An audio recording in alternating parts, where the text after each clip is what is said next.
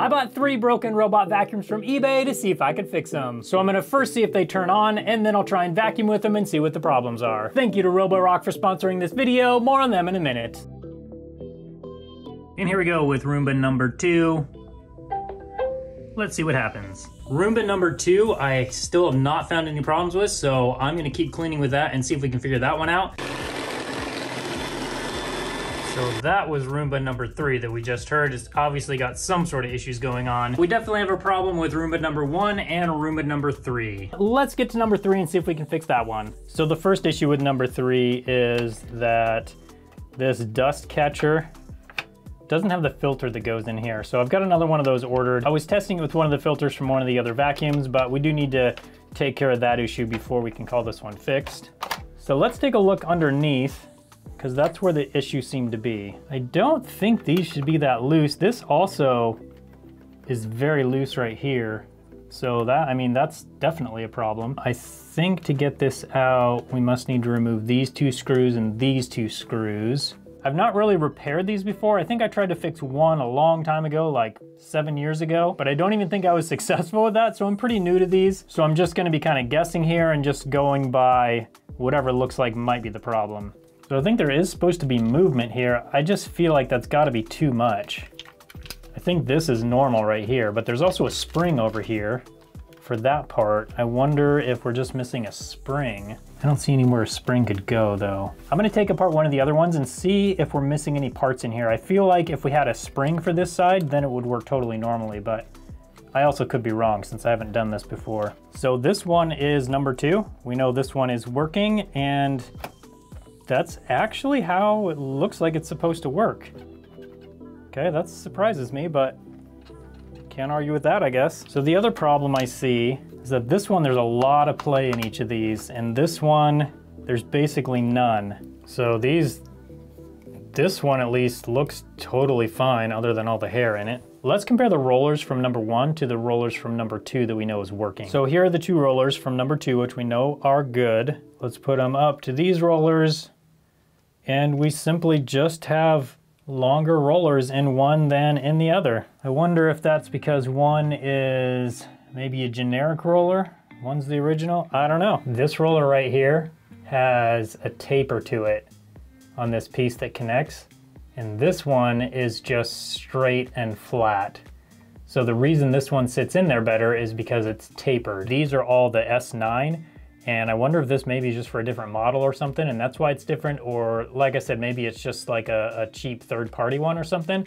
I'm not really sure, but I don't like how much play is in this, so I'm going to get another one ordered and see if I can find one that's just like this with this tapered edge. Since I don't have new rollers for it to test though, I'm gonna take the rollers from number 2, the vacuum that we know works, and install them into number 3.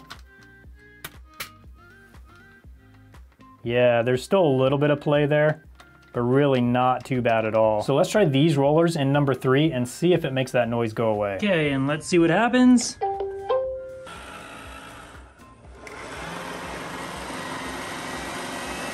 There we go, that's what I'm talking about. So I think what happened with number 3 is somebody replaced the rollers with rollers that just aren't good enough, and that's why we were having those noises with number 3. Since I can't find anything wrong with number 2 yet, let's take a look at number 1. Before we do that though, I want to tell you about today's sponsor, Roborock. With the Roborock S7, you can sweep and mop floors all with a single device. The Roborock S7 has sonic mopping, auto-lifting mop, carpet detection, a child lock, hyperforce suction, and precision navigation. The Roborock S7 works with Amazon Alexa, Google Nest, and also Siri. This lets you command the Roborock with just your voice. Gone is the old bristled brush design, and now we have a rubber roller instead. The rubber roller is much more durable, its spiring blades agitate better, and it's even better at avoiding hair tangles. But by far my favorite feature is that the Roborock can sweep and mop at the same time.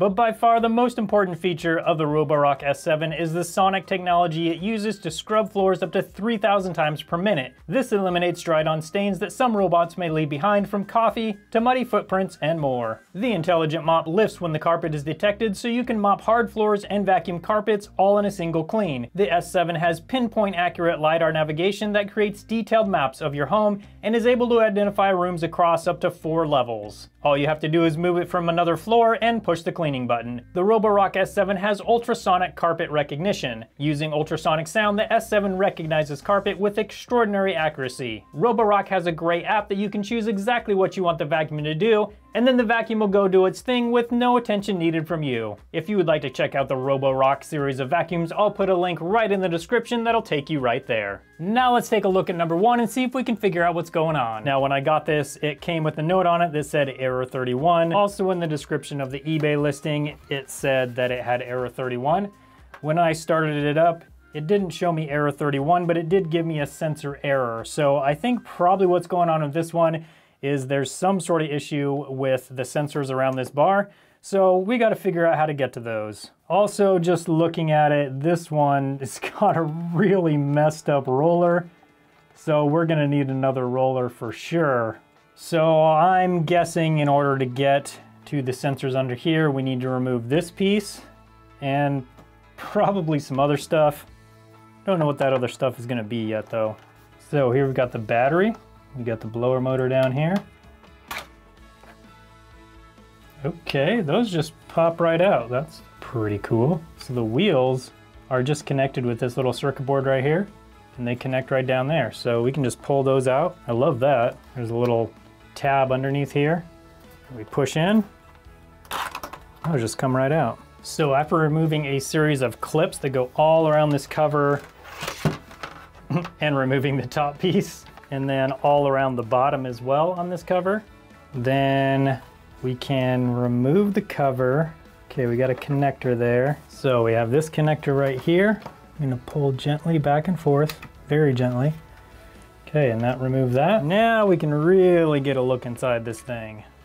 So I think next I need to remove these silver screws here so I can get this plate off. So with that off, I can see we're definitely getting closer. There's still a few things we need to take off, and I'm not actually sure what. I think maybe this little piece right here and this little piece right here, there's a screw that goes in there kind of toward the side.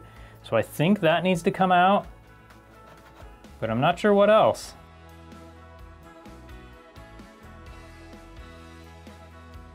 So we have it off. There's just one wire connector down there that's got to come off, and it's just kind of very awkward in there. I'm not sure how to get that thing off. So it's this connector right down here. There's like epoxy on top of it. Guess they don't want that one coming off or something. So after looking at it a little bit more, I don't think I actually need to remove this whole thing or these connectors. And I don't really want to, because they're very difficult to remove without pulling on the wires. I don't really want to pull on the wires to remove them.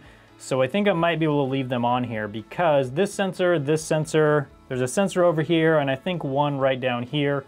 Those are the main sensors that we need to look at, and the magnets that correspond to those sensors. So this is the magnet I was talking about. There's a sensor right there that corresponds with this magnet. So when that sensor comes close to the magnet, the sensor senses the magnet, and that's how the vacuum knows when it's bumped into something. So I'm gonna look at these magnets and just give them a good cleaning, and then we'll take a look at the sensors themselves. And those are a little dirty, not too bad though. So here we have the little circuit board that corresponds to the magnet on the side of the vacuum. This little component right here is called a Hall effect sensor.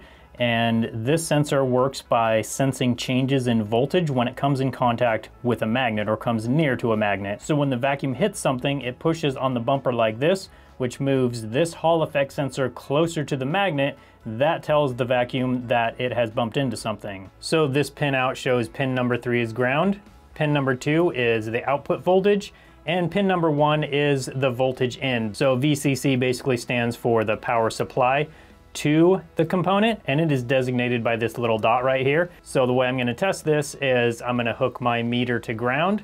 I'm gonna input voltage in through pin 1, and then we'll see what the voltage on the number 2 output pin is before we put a magnet under it and then after we put a magnet under it. Unfortunately, in this particular circuit, I don't know how much the voltage should change by, so this test basically only tests if it's working at all or not. So we have 0 volts output right now.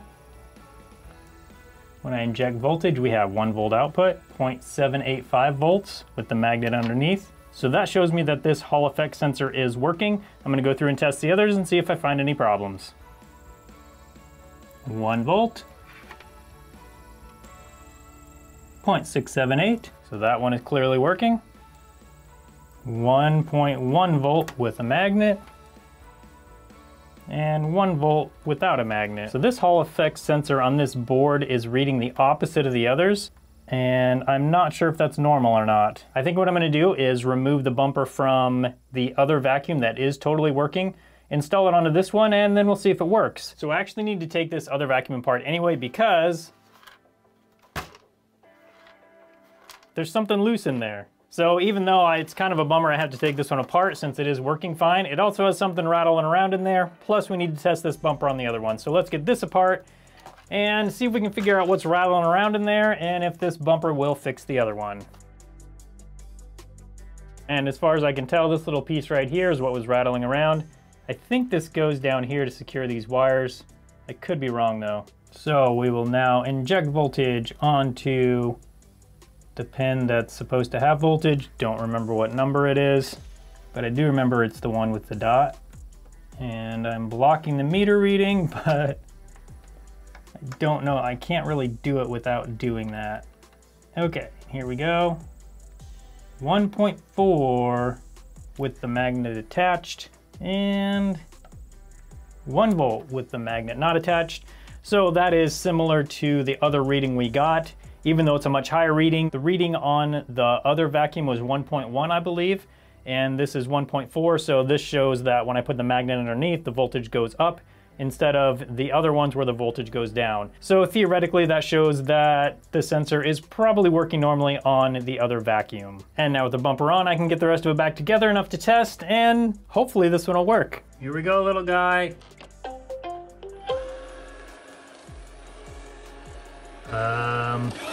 Why is it moving backwards? That's not good. Tap the bumper to unstick, then press clean.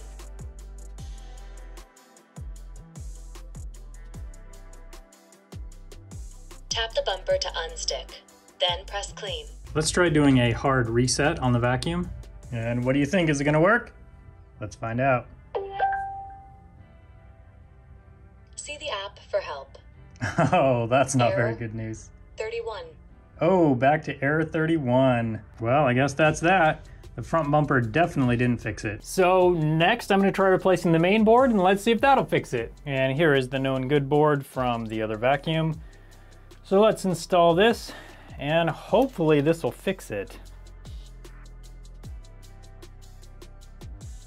Okay, there we go. Now we just need to get this the rest of the way back together enough to test once again, and then we'll see if replacing the motherboard will fix it. Okay, show us what you got, little vacuum. Clean. Ugh. Error 31. Ah, bummer. At this point with this robot, I'm just really not sure what else to try. We've tried replacing the entire front bumper bar. We've tried replacing the wheels. We've tried replacing the motherboard with a board that we know for sure is good. I'm not sure what else could be causing a problem with this thing. Either way, I think I have to call this one not fixable, at least for now. If you have any ideas that might get this thing working, put them down in the comments. Even though we weren't able to get this one working, we still did fix 2 out of the 3. I mean, one of them just had something rolling around in it, but we got it out and it's not rolling around anymore, so I still call that a fix. Be sure to go to my link in the description to check out Roborock. Thank you so much for watching, and I hope you have a good one.